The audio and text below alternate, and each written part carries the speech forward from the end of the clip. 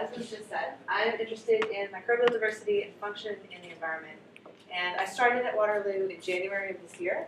And so the two stories that I'm going to talk about today both stem from my work with Jill Banfield at UC Berkeley as part of my postdoc.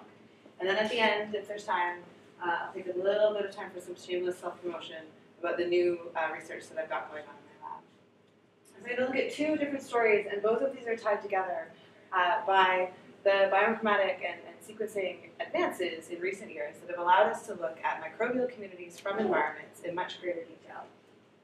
And so the technique that I have been using, and that is going to sort of underpin both of these stories today, is genome-resolved metagenomics.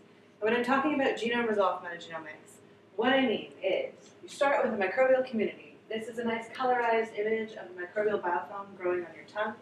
It's after lunch, so this is a more reasonable thing. That can be sediment, which are the samples that I'm going to be talking about, which are substantially less photogenic. Really, that can be any microbial community. You take the total microbial community, extract all of the DNA. I'm not sure if that's a particularly useful laser pointer, but there we go. And then sequence it. And this gives you a baseline understanding of every community. Lots of work can be done with those short sequences. But to take this a step further, you can assemble those sequences into longer scaffolds that connect genes and functions together. And then one further step is binning, where you take the scaffolds and identify within them which stemmed from the same original organism and reconstruct draft genomes, and in some cases, close to complete genomes from these samples. So when we're talking about genome-resolved metagenomics, it's this added step of binning, where we identify the specific contributions of a single organism or population to that data set. So the binning process, where we take scaffolds and identify which pieces came from which genomes and cluster them together, can make use of a number of different pieces of information. That can be based on the coverage in one sample or the coverage across a time series or depth series, some connected set of samples. Multiple samples from an environment now being much more common in metagenomics than they were even just a handful of years ago. We can look at the nucleotide composition or the phylogenetic affiliation of the genes on those scaffolds to start to identify which ones belong to the same population. And with some curation, you can end up with close to complete or good quality draft, similar to what you'd see with sequencing an isolate. And at the end of the day, what my question is from these data sets is, what are these organisms contributing to their environments? What is their role within that microbial community? What interactions do we see between these members? Are there organisms with relatively reduced metabolisms? What organisms are active in the nitrogen or sulfur cycles? What are their roles in biogeochemistry within the environment? And also, specifically now for my research program, what of those functions can we leverage to change the environment, to remediate contaminants, or to drive specific processes in the direction that we want? And so metagenomes, just a little bit of history. So when you're looking at genome-resolved metagenomics, the simpler your community, the more reduced the number of organisms, the easier it is to develop bins. And so you can get most of your organisms defined as genomes. As you go up in community complexity, from something very restrictive to something maybe perhaps still a little bit low diversity, a lithotrophic ocean, compared to soil, which is one of the most complex microbial environments on Earth. You gain, as you are simpler, you gain traction. And those of you who are familiar with metagenomics can see from these examples, these are relatively old examples for metagenomics, like SOC, acid mine drainage. I would argue the landscape currently looks much more like this. A view of a simple microbial community with the power of sequencing, the ability to sequence multiple samples across different time points. We're really in a situation where most of those organisms are tractable for binning. And now, even in soil, even in these most complex of systems, we're able to generate genome sequences and draft genomes for at least some of those populations, the most abundant, the most discrete. And what that has meant is that when we go into new environments, we're now able, no matter how complex they are, to start generating draft genomes for organisms that we've never seen in culture before. They've resisted cultivation, or they've been, underneath our radar. We haven't even been trying to culture them. And this sort of came to a head with the description of 750 genomes, more than close to 800, from groundwater systems, so subterranean systems, all from lineages that but had no cultivated representatives. And this work got a little bit of media attention. And what I love about this quote from Scientific American was this idea that as you develop a new way of looking, as you increase your ability to look at an environment, that maybe it's not surprising when discoveries do occur, they sometimes come in torrents. Find a different way of looking, and novel forms of life appear everywhere. And I really think that that's where we're at with metagenomics right now, and with environmental sequencing and single-cell sequencing. And we now have the ability to go into any environment that we choose, no matter how complex, and start to develop an understanding of those microorganisms, not just from a who is their perspective, but from what are they doing, how do they interact, what are their functions in these environments, what is their importance in these environments. And that's just a really exciting space to be working in. Okay, so I'm going to start with the first story. We're looking at candidate phyla. Candidate phyla are lineages on the tree of life that we don't have a cultivated representative for, and looking at biogeochemical cycles in the subsurface. And the site that I was working at is the Rifle site. It's in Colorado. This is a picture of the site in its heyday as a uranium refinery site. You can see the Colorado River running along the back, and in behind these buildings are the tailings ponds that are the direct cause of the heavy metal contamination at the site. This is an overview of the site today. Most of that infrastructure is gone. And so again, we have the Colorado River here. This is where those buildings were. This is where the tailings ponds were.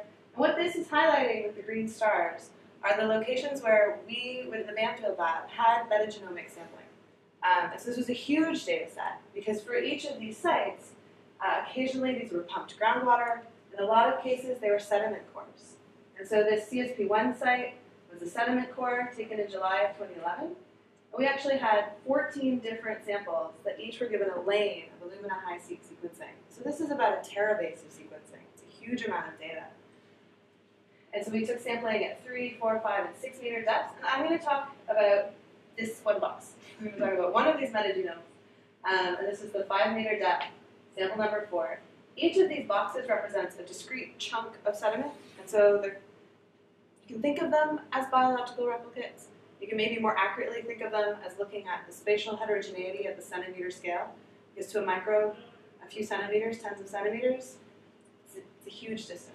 And so we were looking at this metagenome in particular for this, this study.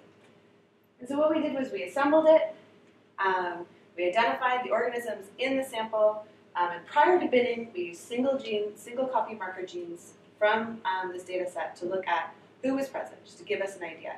This would be similar to looking at the 16S ribosomal RNA, except that gene tends to not assemble particularly well in metagenomes. This is actually based on ribosomal proteins. We were able to identify the 133 most abundant organisms from that sediment sample at 5 meter depth. What you're looking at is a stacked bar chart.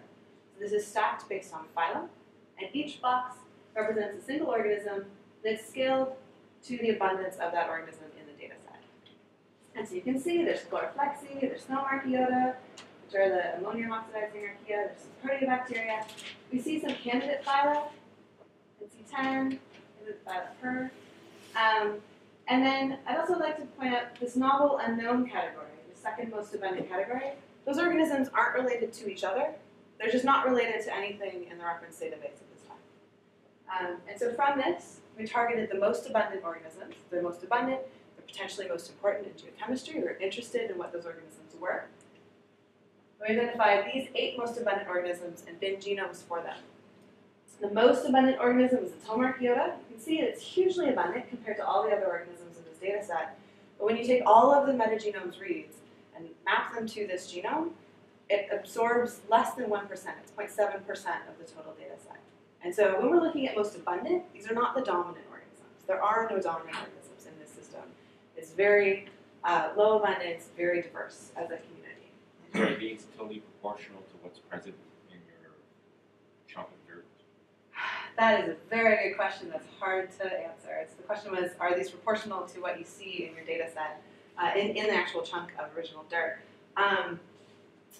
Yes, in that when we look at the other samples at 5 meter depths, we see a very similar community composition. We'll see strain variation at that scale, but we'll still see it dominated, not dominated, but most abundant with the Tomarchiota.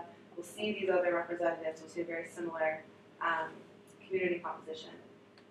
When you step further away, either up above the water table or 50 meters away at the site, what you see is a very similar community composition, still mostly chloroflexi, proteobacteria, etc., but none of the organisms are the same organisms. Maybe 5% share identity at a family level. And if you went to my backyard. Oh, different again. Yeah. Plus we have to dig down 5 meters, which would leave you with pretty full. Okay. So, we wanted to make a good comparison. Okay. Yeah, this is in Colorado, so what's your global scale? Like, all bets are off. Okay, so this is just a summary of the 8 that we had. Got Tomar, Kiona. There's 2 organisms identified as candidatus here. We'll get into them in more detail. Dermatomonadides, chloroflexi, NC10, WW3, and delta proteobacteria. NC10 and WW3 are both candidate phyla, although the NC10 does have a culture representative at this time. Dermatomonadides is relatively understudied. It's got 1 or 2 representatives. The chloroflexi is better known. The chloroflexi followed me around in my scientific career, so I wasn't surprised to see them here. So this on a bacterial and archaeal tree, again, ribosomal proteins, gives you a bit of an idea, again, of that relationship between the Bladobacteria and the Rokubacteria in this column, because they're not related to anything else, but they're pretty clearly not really related to each other. They're separated on the tree. You can see all the other phyla groups. And so just to highlight this a little bit more again, we're calling it candidatus because that is the name you give to a not properly taxonomically described isolate, and we are trying to apply that nomenclature through to metagenomic organisms as well to say we have a genome, we have evidence in the database of all of these other 16S ribosomal RNAs. I lied, this is 16S ribosomal RNA, sorry. We've seen them in other environments. We've seen them in other data sets. We've never had a genome available. Same story for the Rokubacteria, roughly related to the Nitrospira and Locust. Again, there are Rokubacteria-like sequences in the database. We don't have any of these organisms in culture. We've never had a genome present before. So this is sort of the first look into what is the genomic blueprint for these organisms. So what we were interested specifically in was the geochemical cycling that these organisms were conducting. What you're looking at here is a schematic of the nitrogen cycle. Organisms are, again, at the bottom, same colors following through. And an arrow indicates that an organism has that function. So again, ammonium oxidation in the Tomar Kiota. And this is based on genome predictions.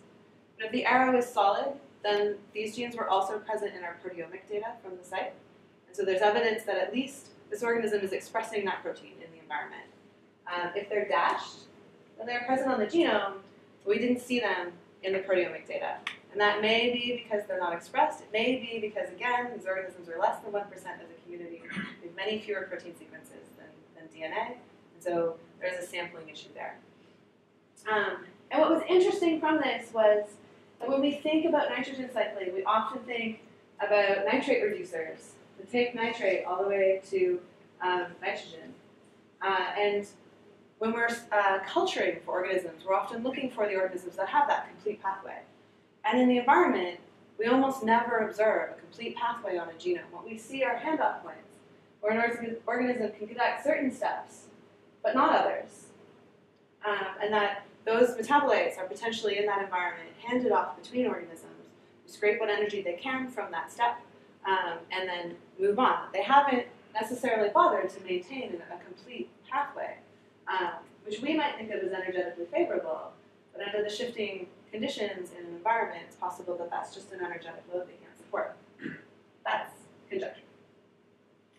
We saw a very similar story, if not more pronounced, in sulfur cycling.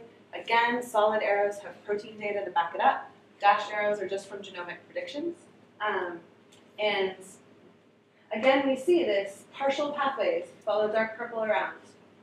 Potential sulfur cycling, but none of the final steps. Kind of thing.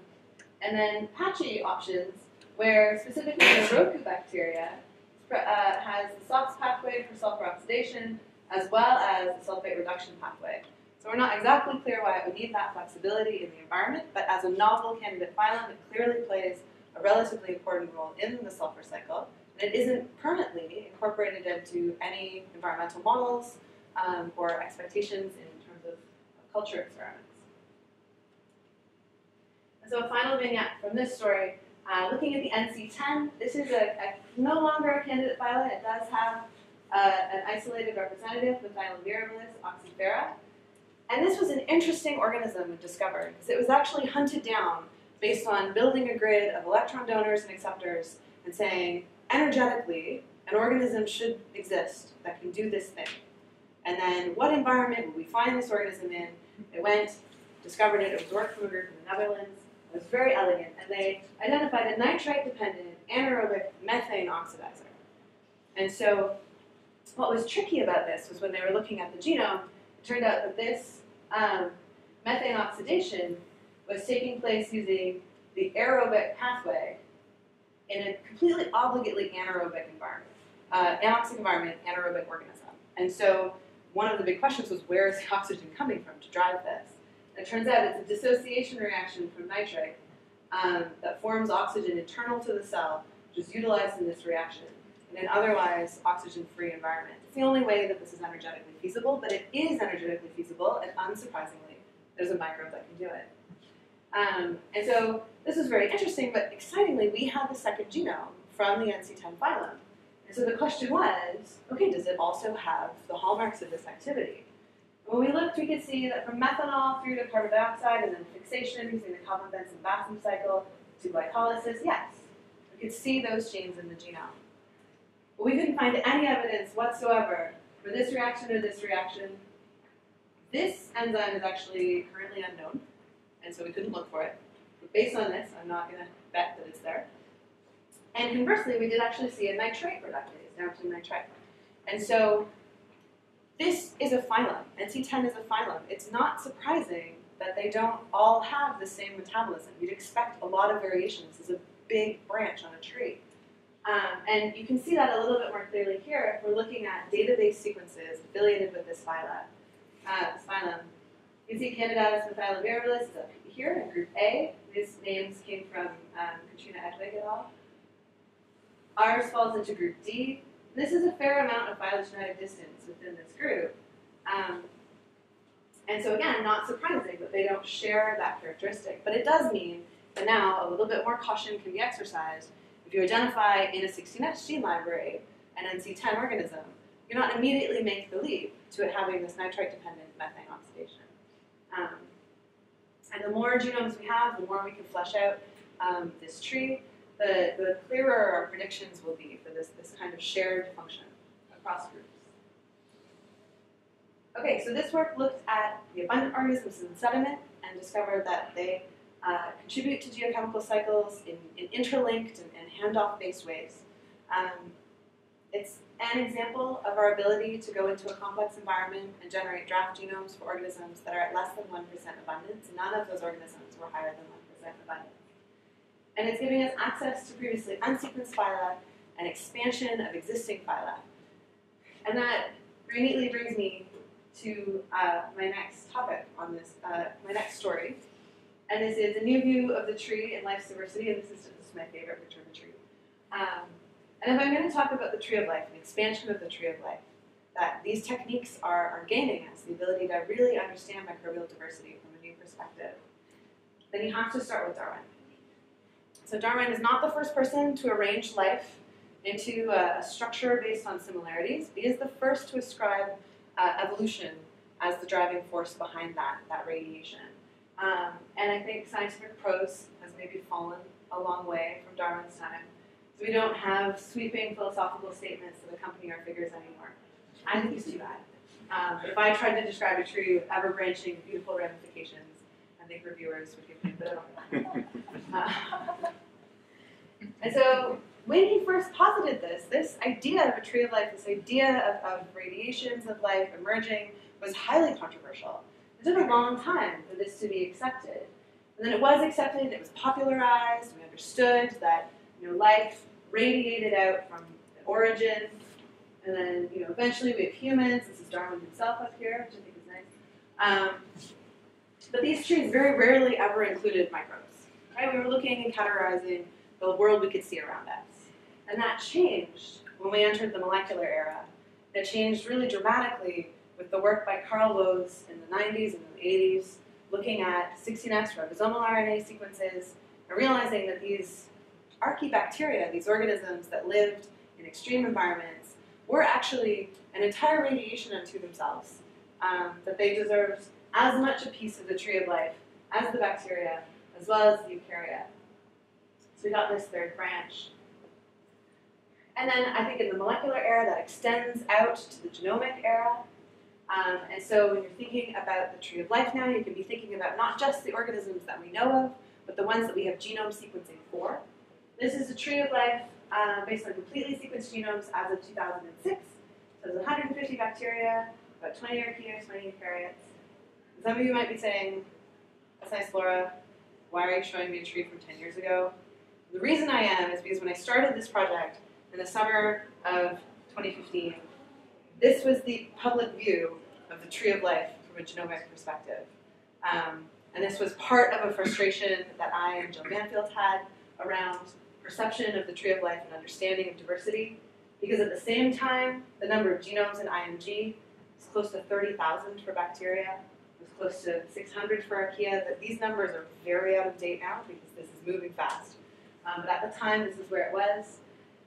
And so the other side of it was many groups were identifying these candidate phyla. Many groups were identifying a really weird organism from their environment of choice, generating a genome, and then adding it to a tree that looked a lot like this one, taking your canonical groups, adding a branch, finding out where that branch is.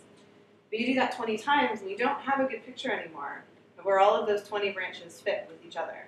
You do that 700 times, and you really lose track of where you are on this tree. And so what we really wanted to do was build a tree of life that was based on lineages with sequenced genomes, because I think we're past just the 16S ribosomal RNA now. We can know more about an organism than just that molecule. We can know a lot more about it. We can have its whole genetic blueprint. And we wanted to focus on improving representation of candidate phyla to see where they actually are, to see what that diversity looks like. Where are we at this time? And so we're sampling the IMG database. This is a database hosted by the Joint Genome Institute. It has all of the genomes available on NCBI, but it also has lots of genomes that are available through their sequencing projects. It's a sequencing center, and so it updates to NCBI more slowly, so it tends to be a more complete database. And we took one representative from each named genus, and then from candidate phyla that don't have orders and families and genera and species, then we took all of them and then pruned it down. What do I mean by any of that? So if I'm looking at the JGI database, and it's organized sort of taxonomically, if I'm looking at the Bifidobacterias, this is a phylum in the bacteria, there are 7 genomes, and there actually turns out to be 1 genome per genera. So that's very easy. I take them all. 1 representative per genus. That does not hold true for some of the more heavily sampled genera. There are 4,500 Staphylococcus genomes available. This is a medically relevant organism. Thus, there have been numerous sequencing projects looking at differences in strains. And these are not bad things to have, nor are they not useful. But when looking at a complete tree of life, a complete diversity of life, streamlining that sampling bias made the data set slightly more manageable. And so we took 1 from this 4,500. For candidate phyla, they're unclassified. You have candidate phyla, the egg archaeota, and the archaea. It has not been described at deeper taxonomic levels. And so looking at this list, initially it was impossible for me to tell whether or not these organisms were identical, whether or not they represented each an independent class, each an independent genus, etc. And so what I would do is I would take them, I would add them to my trees, and then looking at the branch lengths of known taxonomically defined groups, and the branch lengths that I saw in these groups, I would subsample out to get to about the genus level of representation. And so if these 3 organisms were identical, I'd keep 1 kind of thing. And so that was how I went with the published data. I additionally was working with Jill Banfield. She has a large lab that has a lot of metagenomic sequencing and very active binning projects. She also has many collaborators who are doing similar work. I had access to those projects.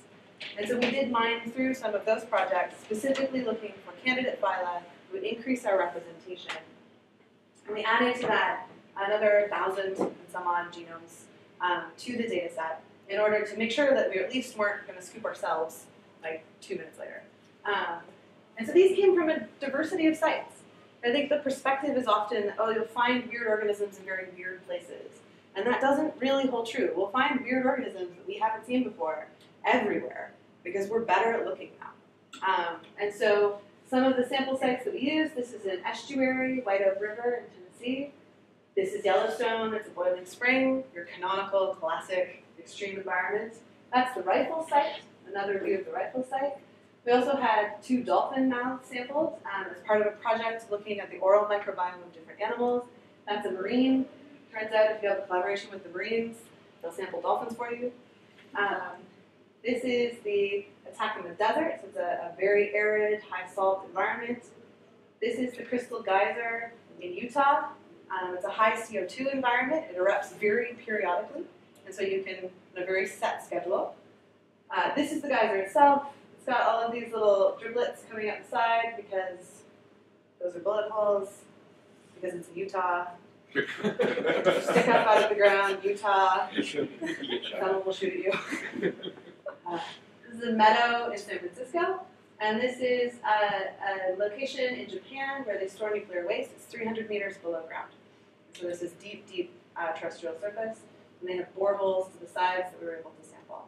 So some of that is work with the Banfield Lab, some of that is collaborators with Banfield Lab who allowed us access to their data sets. You can see, like, an estuary, a meadow. These are not extreme environments. Boiling spring, a high CO2 geyser, slightly more extreme. You see organisms from lineages that we don't have in culture from all of these environments. Okay, so our final data set ended up being a little over 3,000 organisms, again at single representative per genus. And we had data sets of 16 ribosomal proteins. These are single copy genetic markers that are present on a single co-encoded space in a genome. And so even if your genome is fragmented, they will be on a single piece, which is useful for preventing having any chimeric sequences. We had 16X ribosomal RNA genes. And we ran this tree on the Cypress supercomputer. And that's when, like, ta-da, that's what we did.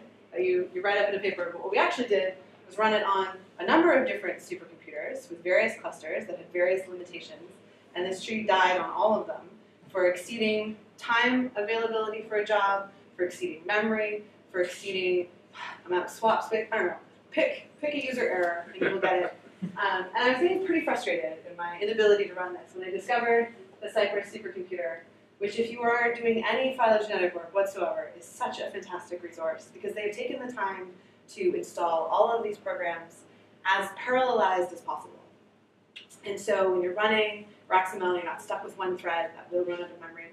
You're across 40 cores, kind of thing. And it's free for academic users. If you're in Canada, you get 10,000 user hours per year for free based on your account. Your account is based solely on an email. Most of us have one email. That's all I'm saying. It's also pretty hard to use 10,000 computer hours running trees, but you can. And so that is how we actually ran the tree. We used RoxML. It's maximum likelihood. It's a relatively robust algorithm. And this is the tree. So this is actually based on the 16 ribosomal proteins data set, in part because it was more complete. Because again, from our metagenomes, the 16S ribosomal RNA is often lost. And so we have a larger, more complete data set if we look from the protein side.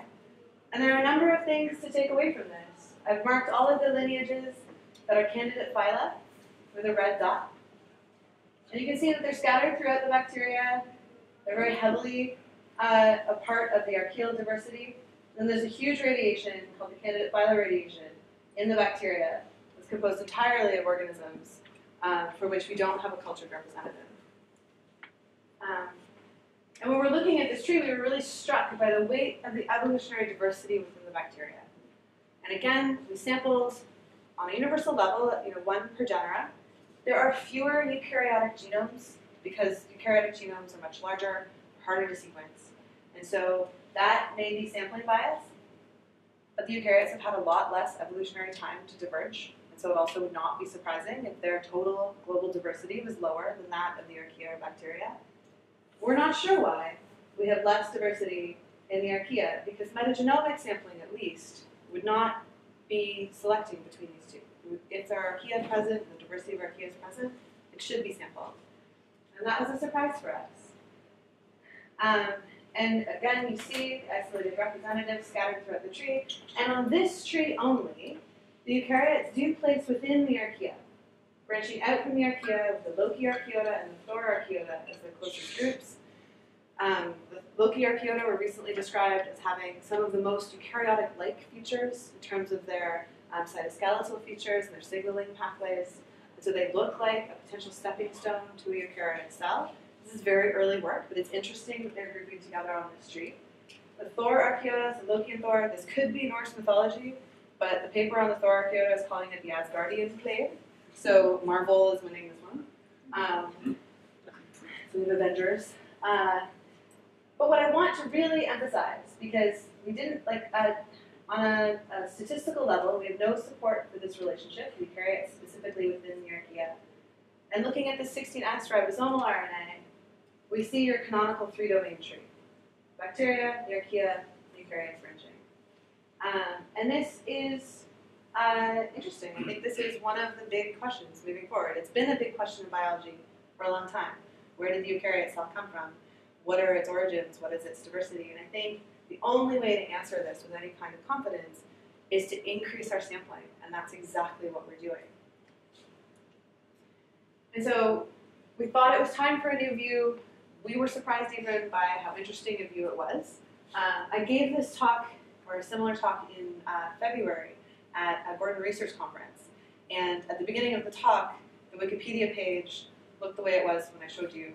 And by the end of the talk, the Wikipedia page looked like this. And I love this.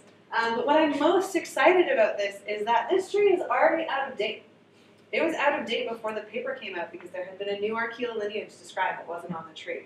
It is even more out of date now, 7 months later.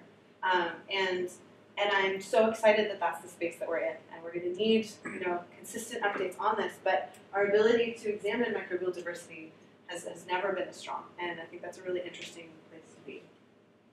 Okay, I have a couple minutes, so if you'll indulge me, I'm going to talk a little bit about what I'm doing in my group at the University of Waterloo. I started in January. And I have been spending a lot of time thinking about garbage. And I don't think most other people do. I think you take your garbage out, you take it to the chute, you take it to the curb, it disappears.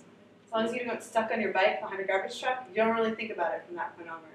Or if you do, you think about garbage as sort of a hazy pile, landfill, garbage, bulldozer maybe, that kind of thing. But in reality, landfills are actually highly engineered environments. And they're environments that are embedded in natural systems. And they are built to prevent leaks into those systems, into groundwater, into aquifers. And what you see are ways of trapping the gas and the groundwater that are present in these sites to prevent them from impacting the sites around them. And landfills make a lot of liquid. They make a lot of leachate. They make a lot of gas. Most of it's methane, which is greenhouse gas. And so that's a problem environmentally. They can be venting methane. They're about 20% of Canada's greenhouse gas emissions comes from landfill methane. Newer landfills trap that methane, convert it to biogas, run their site, and then feed power to the grid. And so they are pro-methane emissions. They're utilizing it. They're not an environmental hazard. And that hazy idea, like kind of a giant pile of garbage, doesn't really work that well. So this is an aerial view of the region of Waterloo landfill. This is the landfill itself, right here. And this is the active zone. Yeah, that's the active zone of where they're adding garbage right now. The rest of it looks like a giant park. It's a reclaimed hill, that kind of thing. This site is heavily instrumented. There are about 300 groundwater wells outside the site on the perimeter, checking for leaks, watching for environmental impact. There are about 40 within the site itself where leachate can be sampled. And they have geochemical data dating back about 15 years for many of those sites. And so for me, it's a really interesting site to be working with. So landfills are considered in the global top 10 polluted sites. They're growing rapidly in North America as well as in the developing world. They're managed better in North America than in the developing world, but they represent sort of still significant sources of methane, highly heterogeneous contaminated sites. They tend to have high ammonia levels. But they're also a global reservoir of metals. And so when you, in developing worlds where the landfill is not as cleanly capped and kept pretty and encouraged for regrowth, what you have is people making a living mining copper out of landfills, by walking around on that pile of garbage and looking for copper and other metals. But as we deplete our global reserves of copper, our landfills are going to start to become sources rather than sinks, potentially. And if you think about it as a big methane-producing bubble, it's not something you necessarily want to dig into. And so for me, a landfill is a perfect spot to look for unknown organisms and to look for functions that are related to bioremediation. There are a lot of functions that we've seen in landfills. We don't know what organism is conducting them. We don't know the molecular mechanism. Those are the kinds of things that my lab is going after. We spent the summer, I had an army of undergraduate volunteers, and we went sampling leachate and groundwater wells around the site. Trying as I might, I could not find a single picture where someone is standing up. And so this is not very strenuous field work, I guess. We're looking at microbial function, diversity, heterogeneity. We're using omics, we're using culture-based methods, and we're interested in what the remediation potential is at the site, the functional potential is for things like bioplastics that are an emerging waste stream, and looking for new remediation options for other sites. So that's sorts of things that we're looking at. And in general, that's where we're headed, which I'm excited about. Maybe add some new branches to the tree, but in general, I'm more interested on the functional side, so we're going to be exploring that. So there were a lot of people involved in this work. I have to highlight Jill. We worked very closely together on that Tree of Life paper. It was a lot of her impetus spurring that project forward. Other members of the Banfield Lab, people involved in the candidate phyla story, collaborators involved in the Tree of Life story, and funding sources. I have a couple of minutes for questions, but then I think we have a chance to chat. So.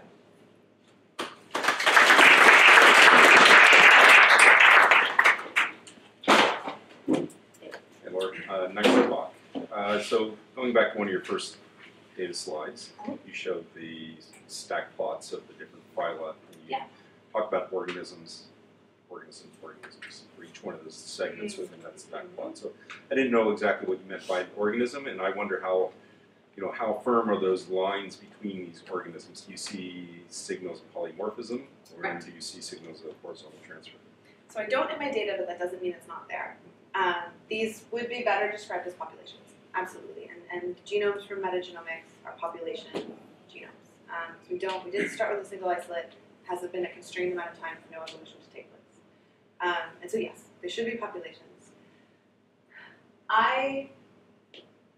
It is hard to know at what level the assembler will combine reads at a certain level of divergence. We know that at about 96 they start to split %. And so this is probably merging strains. We take 97 as a species barrier, and above that, strain differentiation. There are ways of mapping the reads back and looking at those polymorphisms. We absolutely see polymorphisms in the population, and that varies a lot. So actually, the per genome here, candidate phyla per genome, I think had 2 polymorphisms in a genome of about 1 million base pairs, which was cleaner than some isolates kind of thing. Whereas the Tomarchiota, a mammoth-dependent organism, is pretty messy. Like that looks like 3 or 4 different strains merged together, similar enough to assemble and to assemble with confidence, but definitely representing a population. And so you do see abundant shifts in the scaffolds in terms of insertions or deletions that are in some populations and not others. That can confound binning.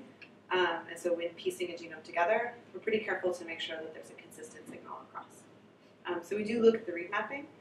There was a program that did this really well for Sanger sequencing called Strainer that would let you actually look at polymorphisms and do some calculations.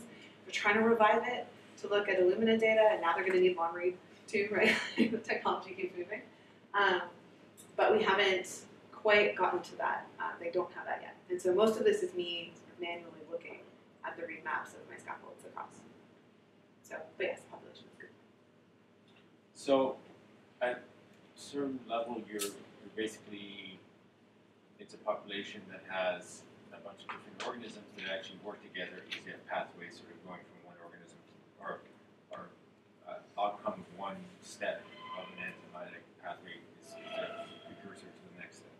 And so in a way, you don't really need to know what's in the bag of the bacteria in the sense that you're looking at bags of multiple bacteria. Right. Yes. And so you can. And so my question: yeah. Do you need the intellectual satisfaction of closing your genomes? Or is that necessary? Well, none of my were closed. So on a personal level, that's my answer. But and then You're down to the you 8 or 20. and so the long reads sort of make you happier. No, not necessarily. So there's a couple points here that I'm going to touch on. So when I'm talking about a population that's different from a community, just a terminology trick. So Yeah. a population would mean sort of one group of these. The community would be this little thing. Yeah. So yeah, in a community, you do see the these handout points.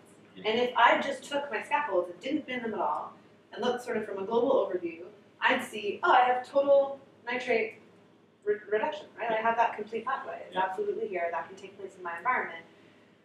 I would not realize that there wasn't one organism conducting that function, right? That it was pieced across a number of different organisms.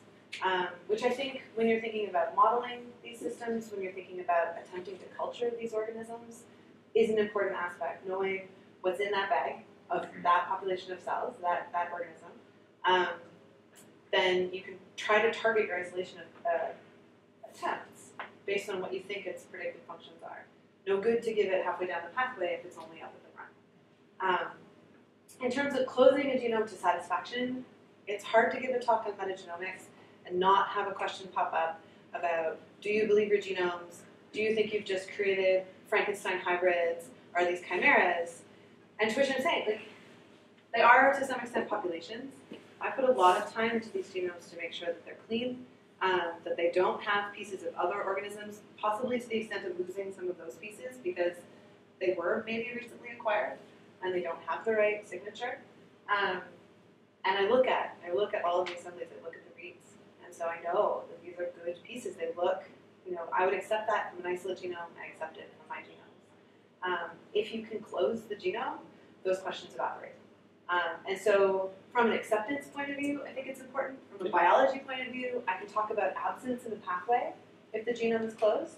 I can only talk about the potential absence of a pathway compared to missing data if it's not closed. Even if I'm at 99% of a predicted genome completion, I have it in 2 pieces, maybe those 2 pieces are acetate fermentation, right? And I can't say that the genome doesn't have it. And so in order to fully describe a genome, yes. But if I want just the global umbrella that's taking place at a site, none of that's necessary. And that's a completely valid way of looking at this data. Do you come across phage? Yes, tons of phage. Yeah. It's tricky. So the sediment data tends to have more, in part because when we filter groundwater, phage particles that aren't associated to a host will just go through. We're not collecting them on a filter.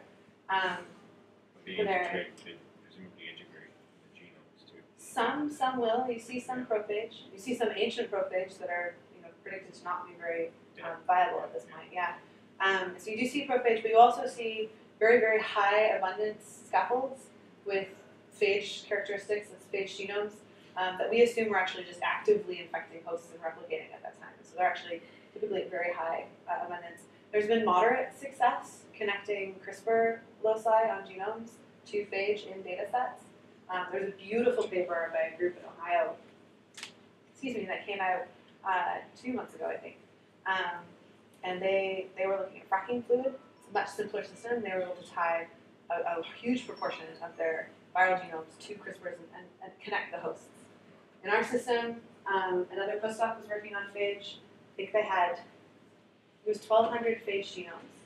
We have a database of about 2,000 microbial genomes from the same site, and they could map 2 of them. And so sort of hints at the other diversity, right? The rest of the diversity out there. Yeah. So, what about the last question about you need a bag of bacteria to carry out all the entire denitrification process, for example. So, would you be able to enrich some of those processes if you go to different depth of the soil or different depth of the... Probably. And I think that you'd see that shift with the geochemistry at the site. I haven't looked at it at this site specifically, but I would hope, right? That's the hope of the modelers. We were working with a group of modelers who were looking at a GWASC for the system to connect fluid flow dynamics as well as the trait-based modeling. And every time we came up with data, they were really unhappy with us because we were making it really more complex than they wanted. But the idea was that you'd be able to tie those geochemical systems conditions to the microbial populations, or at least the functional side of the microbial system. That work's not done yet, so I'm not exactly sure. I will not be surprised if it's not that clean a connection. So I think that's all the questions we have time for. There's a pizza session now in the black group, so if you guys want to ask her. Yeah.